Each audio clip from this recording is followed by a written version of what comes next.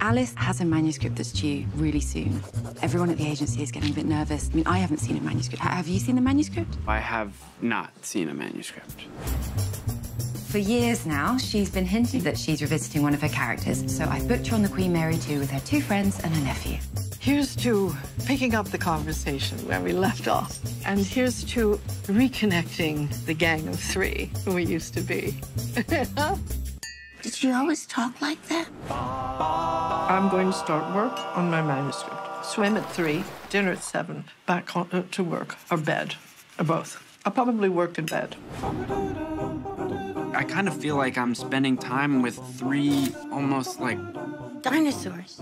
No. You believe Alice and her book determined your whole life? The consequences on my life of her actions were unacceptable. Want to go have a drink later? No, I can't.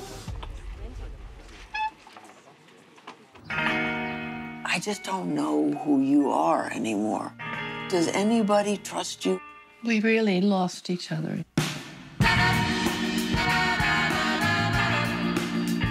How's work going? Oh, I've hit a wall. Well, maybe you should take a breather. Sometimes the sources that a writer uses are very close to home. There is a lot of excitement. Is there anything you might be able to share with us?